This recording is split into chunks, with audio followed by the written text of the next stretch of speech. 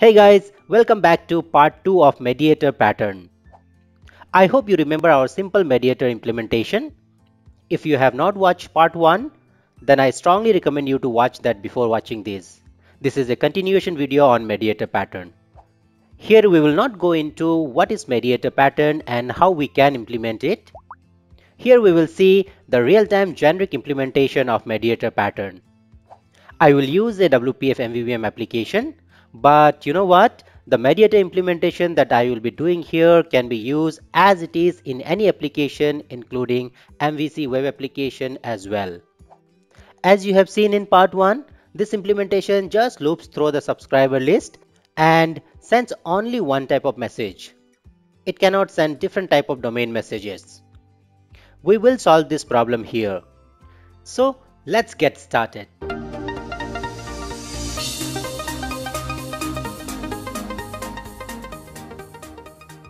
So let me create a WPF application.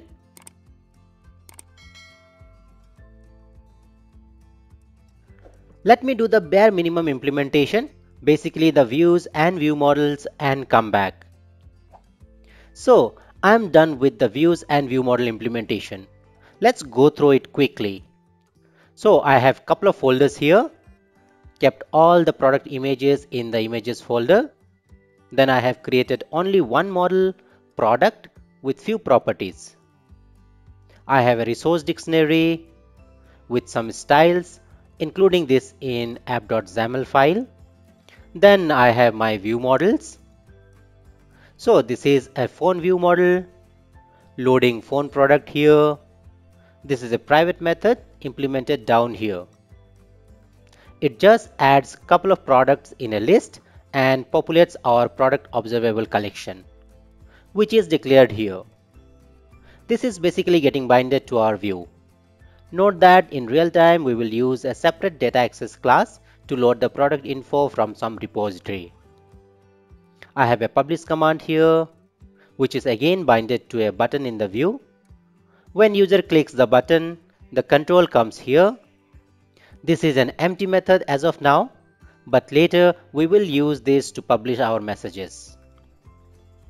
There is one more property, received message from. We will populate this property once we implement Mediator pattern. That's it for our view model. Similarly, I have implemented other view models like ring view model and watch view model. Now let's look into one of our view. So this is phone view, setting data context here, which is our phone view model instance. Created a data template for displaying our product info. This is our communication information area. This will be used to display the message received from other view models. We will use this once we implement Mediator pattern.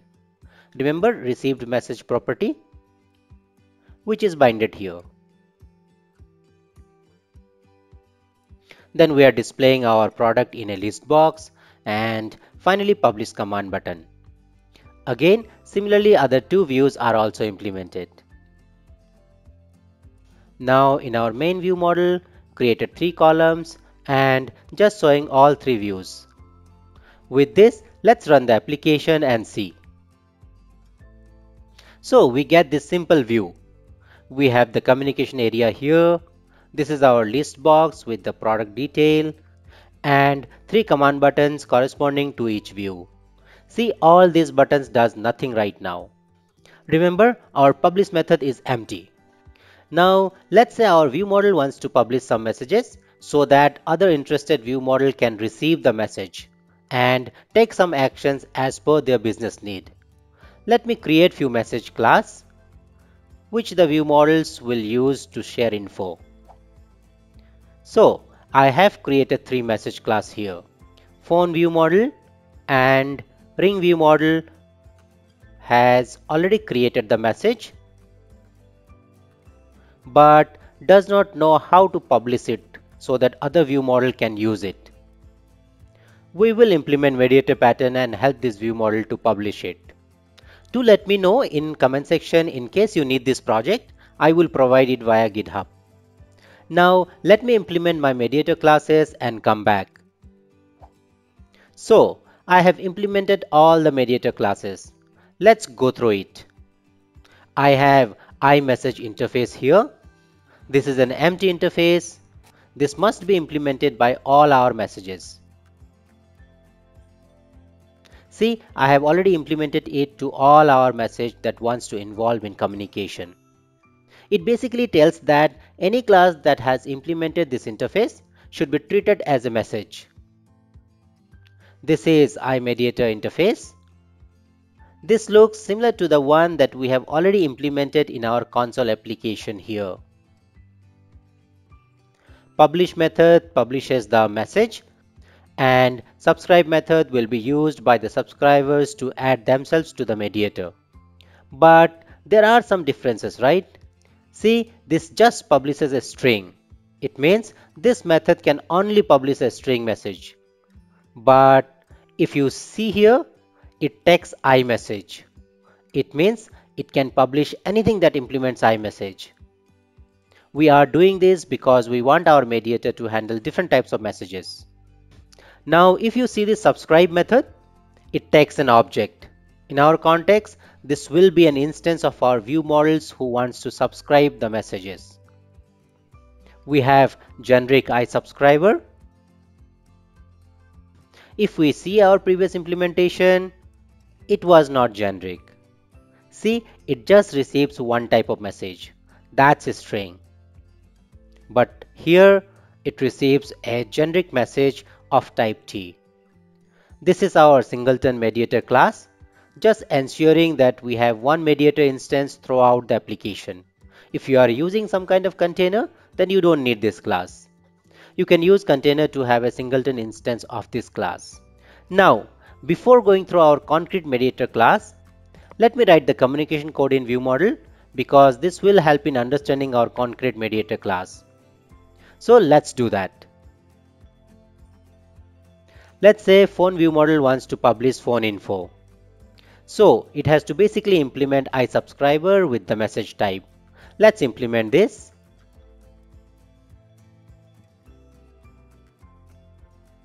It has a handle method, but we will not be using it for this view model as it does not want to handle phone message. Instead, it wants to publish a message. So for publishing a message, what we need? Yes, the mediator. Let's get that. Let's create a class level variable, mediator. Let's get our singleton mediator instance. Now let's publish it using this instance. We want to publish this phone message, so pass it. That's it for publishing. Now anyone who is interested in this message can subscribe it. Let's say ring view model is interested. So let's implement iSubscriber with the interested message. That's phone message. Let's implement it. So we get this handle method. Let's populate our received message from property. Remember, this is binded to our view. Okay, what is pending now? Yes, we have to subscribe this view model for the messages. So let's get our mediator and subscribe.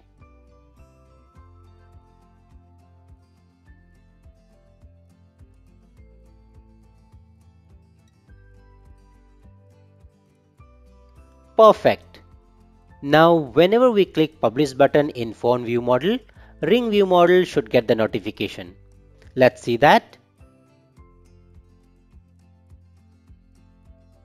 See, it gets the notification. We will do some more message interactions later, but before that, let's go through our last concrete mediator class. This might be a little complex. Please pay attention and do comment and let me know if you have any question. So it implements Imediator and implemented these two methods, subscribe and publish. Subscribe method receives view model as an object, calls a private method to get all the messages subscribed by the subscriber. Let's go to this method and see. Here it gets the type of the view model, then calls get all messages. Let's go in there. Here it is trying to get all the interfaces that the incoming type has implemented. In our case, that will be iSubscriber of type phone message. Then it gets the message type, that will be again phone message. Then returns all the messages. Then it loops through all the messages. Calls this add to subscribe list method. This piece of code creates the instance of subscribers for given message private class and adds it to our main dictionary. The key here is the message type. Then with this instance, it calls this add method where we add all the subscribers to this private list. And whenever we call publish, it picks all the subscribers for that particular message type and invokes its handle method. So this publish method receives iMessage type. You can see here we are sending this message which is of type iMessage. Gets the message type, checks if the type is available in the subscriber dictionary, and calls publish on the instance that we have stored in the dictionary against the message type. Then it comes down to the publish method and calls all the handle method of all the subscribers. I tried to make the code as simple as possible, but yes, still, at first glance it could be a little difficult to understand. If you have any questions, do drop in comments. Let me know if you need this project as well.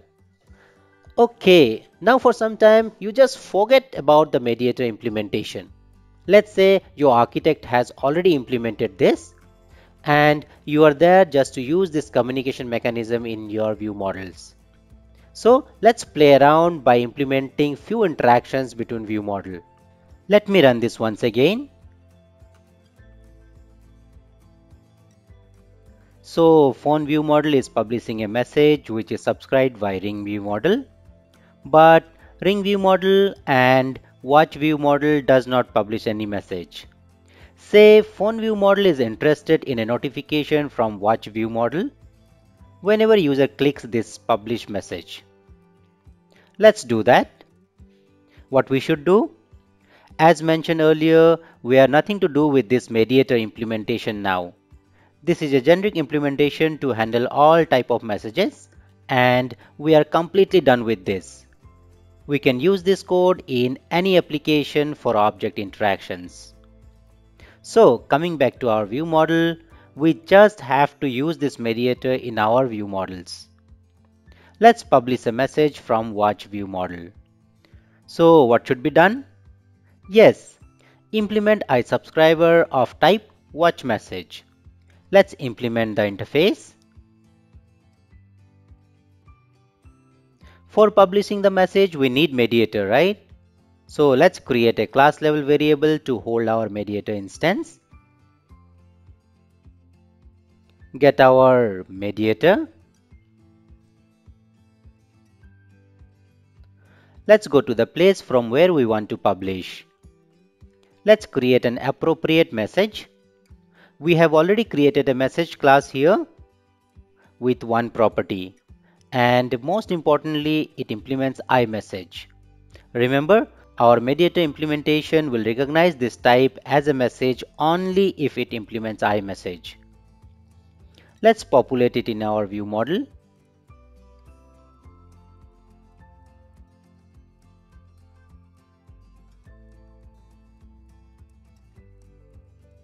Now let's publish using our Mediator instance. Pass our message. That's it. Now whoever is interested can subscribe for the watch message. As mentioned earlier, phone view model is interested in the notification from this view model, right? So let's go ahead and subscribe it. Again, for subscribing, we have to implement iSubscriber of type watch message. Let's do that. Let's implement it. So down here, we should have a handle method. Let's populate our received message from property with the incoming message from watch view model. Now, let me ask you, are we done? If your answer is no, then you are right. Because right now Mediator does not have the instance of this view model. Then how do it call our handle method, right? So we have to subscribe. And for subscribing, we need our Mediator instance. Let's get that. Hey, we already have the instance. Let's use it. And subscribe. This subscribe is just sending this view model instance to Mediator. I have very clearly explained all these concepts in my first part. If you have not watched that, then I recommend you to watch that as well. So, with this, we are done with wiring up our interactions. Let's run it and see. See, now phone view model receives a notification from watch view model.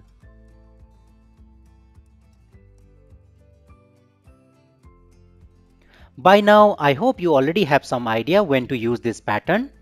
Let's quickly list it down before wrapping up this video. As mentioned, when you have an enterprise application worked by many teams and you want to have an uniform object communication mechanism across the objects. It means you don't want that every developer should use their own way of communicating between the objects. In that case, this pattern can be very useful. This pattern will also help in the application where you have lots of objects with very complicated dependencies.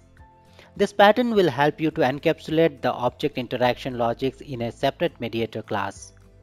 This will simplify our code to a huge extent. Next, you can use it when you have group of objects that are dependent on each other, but how the object should interact is not known at compile time. Or maybe you decide to communicate or not to communicate only at runtime. As you know, you can subscribe and unsubscribe at any point in time using this pattern. So in such cases, you should go for this pattern. Finally, as like other patterns, this pattern also provides a loosely coupled design by avoiding complex object dependency graph. That's all for today. I hope this was helpful. If you like the video, don't forget to subscribe the channel and drop in your comments for all the future videos on C# and other technologies. Thanks.